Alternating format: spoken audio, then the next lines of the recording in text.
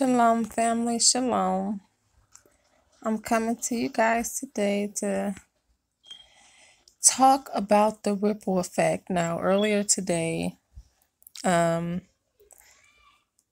was sitting here thinking, and I was just like, it's hard trying to reach people. We only reach a few people. I'm like, we only reach a few people, and I'm like, I've reached somebody. I'm not going to say names or anything. And I was just sitting here thinking about that one person I reached, and I said, just reaching one person is, um, you know, good enough for me. And a download came and said that one person you reached is going to reach somebody else. And that person is going to reach somebody else and reach somebody else. And everybody's going to reach somebody. And I said, it's a ripple effect. It's a ripple effect. Now, I started talking to you guys about the electromagnetic field in the fourth dimension. Now we're going to talk about the ripple effect. So this is a book called The Metaphysics Secrets for Health, Success, and Life. Now I'm going to start on this page. Okay, well, let's start at right here on this page. So it's the auras and the electron theory. We've been talking about auras and the electromagnetic field. And now we're going to talk about how it ties into the ripple effect. So it say the electron theory based on the atomic structure of all things is a model of the microscopic universe. I like to refer to this initial point to understand how the psychic energy field about us operates and how we as individuals and groups in the physical world can influence this field. Now, if you've watched the previous videos, then you're caught up on with the with the electromagnetic field is, what it's capable of, etc. I can't go back into those things because those were long videos. So the electron theory works on a simple premise that each atom is composed of small particles called electrons, which rotate about a core called the nucleus. The electrons can be kicked out of their orbit and move when an external force is exerted on them. The force to move electrons can be induced by the use of chemical reaction, as in a battery, or by a physical mechanical energy, such as is exerted on a generator. Once these electrons are flowing, it is said that we have electricity. As the atoms are the building blocks of the universe, and we know we are God's laborers, we are his building blocks, and the Messiah is the cornerstone. All matter is composed of atoms as a common element. This means that if we can mentally induce thoughts to affect the electrons in ourselves or any other element in the universe, we can then mentally influence how the physical world and events around us are shaped. This powerful idea means that the very thought any of us has in our head at this moment can be rippling out through the universe as rings on the surface of a pond caused by dropping in a pebble. These rings make an ever-expanding circular ripple in the water that will grow until eventually passes over the whole pond, touching the entire shoreline. This is so crazy. My son said he had a dream about a beach, but he said it was a plane crashing. But I don't know. I've been hearing stuff lately about beaches. This means that psychic impressions of the future can come from the ripples of the energy that people expel today. Now, guys, oh my God, this is so exciting because if you've watched the video I did on the 4400, this is what the show is about. They was abducted, brought back in a different time to change the past. They were abducted so they can go back and change the past. If you guys go watch my video about the 4400, and in the video they were talking about the war for the future will be in the past, and this is why everybody wanted to keep coming back to the past to try to change the future, because the world ended in chaos and it was nothing and just dead bodies, they were saying, on top of dead bodies. So it's crazy that this means that psychic impressions of the future can come from the ripples of the energy that people expel today. Because by when you first drop the rock, it got to go across the whole pond. But we don't know how long it takes. So it may take years. So it affects the future still. Oh my goodness, this is so extreme.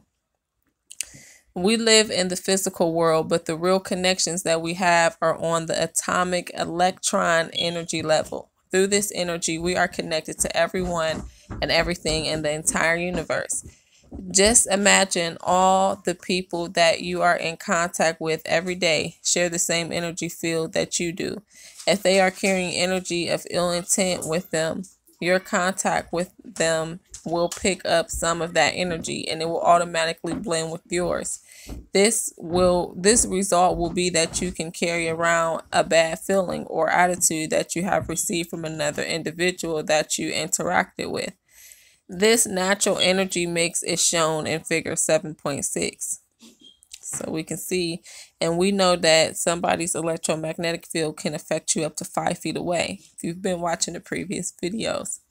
So say, how does this compare with our personal aura? If we live in an electric sea, then it follows that our personal aura is an electric field generated or controlled by our physical body. With this in mind, it is possible to use our bodies to control our auras as a psychic tool to direct and use psychic energy as easily as a kitchen appliance uses electricity to cook food. If the electron theory holds true, then it follows that our bodies simply control electrons to create and manage our auras. Now, this got me thinking, the spirits can communicate through electricities. I think that's why we get messages on our phones. And I got a phone call. Look, 88 at the bottom of the page. I seen 88 today when I was driving home. I've been seeing 88. So, I think they can communicate the Most High, any spirit, through electricity, lights. I think that's why the lights flicker sometimes. Just electricity, the messages on our phones, etc. The messages that, the creepy weird voicemails, the etc. So it's say auras and spirit. A spirit has no aura because it has no way of controlling the electron energy field in which we live. This is a really important point to remember in the case of haunting. In a haunting, some people experience what they think is the effect of energy from beyond. Oh, that's what I just said. So maybe I need to slow my roll. Let's hear what they got to say. In the same exact circumstances, other people experience nothing. This has very little to do with the spirits or the great beyond. The only thing that a spirit can do is to influence the thoughts of a person to create the scary circumstances that are related to a haunting. A spirit may be wishing only to communicate with a living person, but fear in that living person or with a sense can manifest the haunting effect. A spirit has absolutely no power in the physical world except that which we give it. That's why I keep telling people the devil don't have no power over me, okay? But no. Persons who are afflicted, and I think that's what the scripture said, he who letteth, I don't know, I gotta go read that again. Spirit has absolutely no power in the physical world except that which we give it.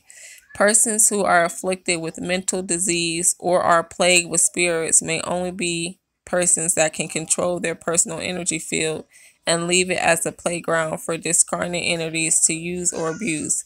Mediums well understand that a spirit cannot affect them. Mediums are trained in personal energy management, which in a quiet place to cleanse your aura by this method to revitalize yourself. So that's the aura cleansing technique. We don't really got to read that. It says, our energy management. Our personal energy comes from a number of elements to exist in the physical world. We require external energy input. This input is broken into basically 3 energy sources: air, food, and universal energy. With a balance of our external energy input, we can live a healthy life. Deprivation overindulgence of these elements can lead to health problems and in some cases death. The energy inputs are required for life and also required for the ability to do things that we wish to achieve. But basically, we got the point.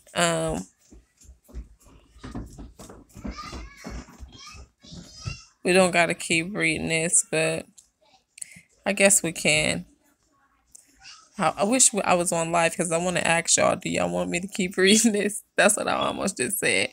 The most basic source of energy is the air about us. Without the air, we would lack oxygen and as a result could not survive. Yoga masters, as the East, believe that other than oxygen, the air we breathe contains a subtle energy called prana. To extract this prana from the air about us, we can use the same breathing exercises used by the mystics. And this is what I was talking to you guys about in the last video, the breathing exercise. You're supposed to breathe in through your nose, out through your mouth. So it's say the same breathing exercise used by the mystics. Prana can be used to re-energize your body, collect additional personal energy, and use universal psychic energy for healing. The following exercise can be used to extract pranic energy from the air about us. This exercise can be done standing or sitting with your eyes open or shut. It can be done quickly and easily anywhere. And I have problems with my gallbladder and I'd be throwing up, and that's the only thing that helped me. It's like the breathing. Before I learned how the breathing, I would be feeling like I was going to die sometimes. One year I called the ambulance so many times, like y'all don't want to know what my doctor bills look like. So it say we live in a field of energy, whether we consciously draw upon universal energy or not. We still use it. It is a known fact that space travel out of the Earth's energy field results in a number of health effects. I would like to suggest that coexistence with the Earth's energy field is a natural, symbiotic relationship which is vital to our physical existence. The various energy elements have been discussed in earlier chapters. We draw in and use universal psychic energy as a component that is vital to our existence. Some techniques of gathering and using this energy will be covered in okay. So I think we're going to stop there, y'all, because it's starting to go on to other stuff that we haven't read about. I really just wanted to point out the ripple effect. So that's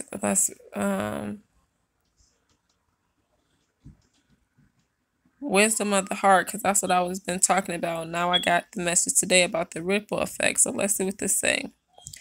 Stillness is the doorway to all that is within you. Oh my God, that's what I've been saying, y'all, in my video. Why is love the most important thing?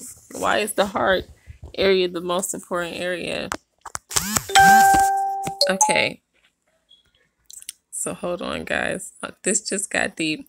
Wisdom of the heart. Oh my God, if you guys go to that video, the word, I think it's the next video after that. The word is wisdom. Oh my God, let me see if I can find that. This is just too much. This is too deep. Okay, I was talking to my sister, Wakefulness Theology, so let me get off of that. Let me go to my page.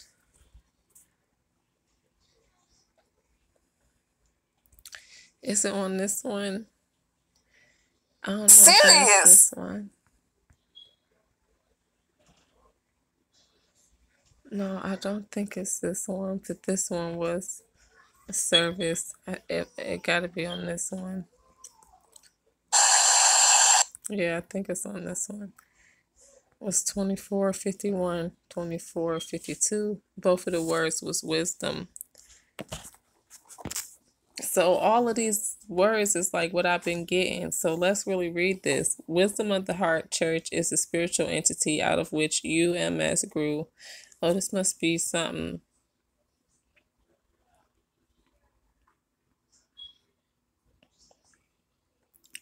Okay, it say, this is a church. Okay, it say, I guess I'm going to have to look at this on my own time. We are not separate from God. We are God experiencing life. Present moment awareness is how we experience God. Present moment awareness is experience in still, clear, open mind. So it say, present moment awareness is experience in a still, clear, open mind. We are co-creators of our collective experience. experience of reality is subjective and based on perception. Perception is based on beliefs, thoughts, and emotions. Beliefs, thoughts, and emotions are based on the past. Present awareness is the key to experiencing heaven here and now. This is what I keep explaining. The kingdom of God is within you. There is no past, present, future. There is only infinite awareness. We all have free will to perceive and experience any reality we focus on. We are infinite. Creating a ripple effect. OMG, I'm gonna have to screenshot this because this is not a coincidence. This is not a coincidence. Oh Lord, she gotten something. So Wisdom of the Heart Church is a 501c registered as a nonprofit corporation in both California, Minnesota, and Minnesota, USA. Through UMS, Wisdom of the Heart Church is able to offer metaphysical teachings to all people. I don't know why we ended up here, y'all, but I screenshotted it to go back and look at it. But let's get back to the lesson because we didn't got off of what we were talking about. So the first thing was the metaphysics of the heart. So we talked about the first thing, which was the okay guys, so let me hurry up and finish this video so I can get this food off the stove. So we started with member 4D, and I was just telling, oh my goodness, I was just telling my sister, Wakefulness Theology, Sister Paula, that the heart was 4D, and now I'm got the ripple effect this morning, which is 5D, and I already said that I was going to talk about 5D next, so it's like I'm just already being led to it. And say, have you ever thrown a giant rock into the water and watched it create a big splash, which quickly faded out? But what happened when you threw smaller stones into different areas of the pond? You created ripples that created more ripples that lasted for a very long time. That's the ripple effect. Seemingly small or simple actions that affect others, and continue a positive ripple in a profound, widespread, and sustainable fashion. Apparently, humans respond the same way that the water does. As we have seen in the days following major events like the recent devastating earthquakes in Japan and Haiti, the incidents of September 11, 2001, etc., people's mass intentions and focused or collateral of efforts around the globe do create differences in attitude, frequency, and actions that are measurable even by satellites in space. They is watching our actions, y'all. We got to keep our actions in check. They want you to act a certain way so that they can harvest your energy. So let's say, unfortunately, the effects are not permanent. Within days, weeks, or months, we return to frequency levels, attitudes, actions, and circumstances as they were prior to those events, if not worse. However, history has shown that the ripple effect is successful in spreading a philosophy, shifting paradigms, and changing frequencies, but permanently and globally. Okay.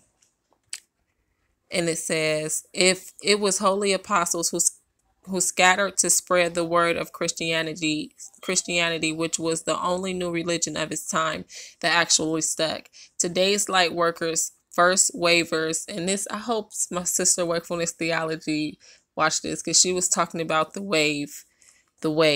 First wavers, or people of high frequency, are the modern apostles, not to spread an invented religious construct, but to assist the shift of consciousness that humans in this planet must experience in order to survive and thrive in years ahead.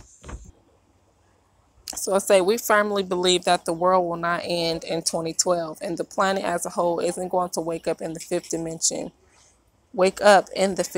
anytime soon. With that said, there will be more gradual but crucial awakening and evolving of our world and the people in it as we begin 2013 and through the next century.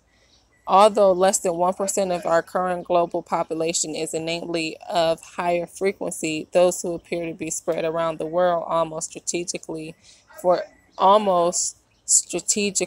the times ahead. They may not even understand why they are living in a city or nation that seems like an unlikely home for them.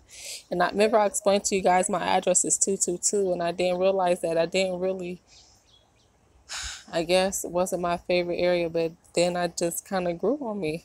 So it's saying they might not understand why they are living in a city or nation that seems like an unlikely home for them, why they work in an office or industry that doesn't fit how they see the world, or why they feel so isolated and alone, as though like minded people don't exist or feel worlds away. It is our belief that they are the pioneers or beacons scattered around the world and places and among people who will need their insights, high frequency, and perspectives the most.